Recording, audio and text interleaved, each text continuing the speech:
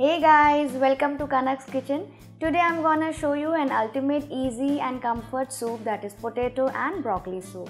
This healthy soup is prepared with a combination of potatoes and broccoli with creamy base. And it is perfect to have this soup, especially during the time when it starts to become cold or even during the rainy season. So let me show you what you need for this.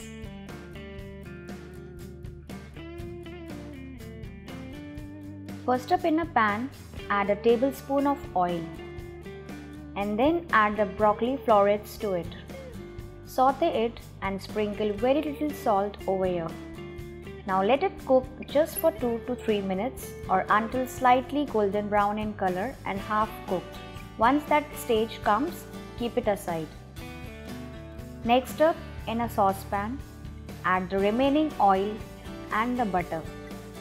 Now to this, add the onions, garlic, few broccoli stems and celery to it.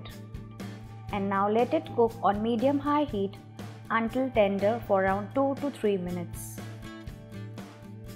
Next, I'm going to add in the potatoes and now sprinkle some salt and pepper over here. And again stir it well for a while. Now to this, add the all-purpose flour and mix well. And when the mixture gets a nice coating of the flour, stir in the stock or water, whichever you are using, and mix well. Followed by the milk. Let it come to a good boil and then reduce it to simmer and cover it with a lid for around 8 to 10 minutes or until the potatoes are tender. Now remove the lid and check. Now using the hand blender or a food processor, pulse the soup to a coarse puree. Do not puree it fully. Keep it little chunky. Once that is done, bring it on back onto the low flame and add the earlier cooked broccoli florets to it. And now simmer it for 4 to 5 minutes until the broccoli is tender and has taken up all the flavors of the soup. You can adjust the amount of stock and salt over here. Now lastly, stir in the cheese and let it cook until the cheese is nicely melted. Let it cook for another 1 more minute. Now this soup is ready.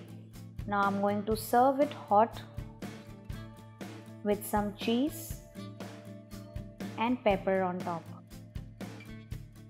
And my creamy and healthy potato and broccoli soup is ready with the goodness of the broccoli and the richness of cheese in it. And it gives a really soothing taste, especially during the time of winters or rainy season. So do try it guys and let me know how it turned out in the comment section below.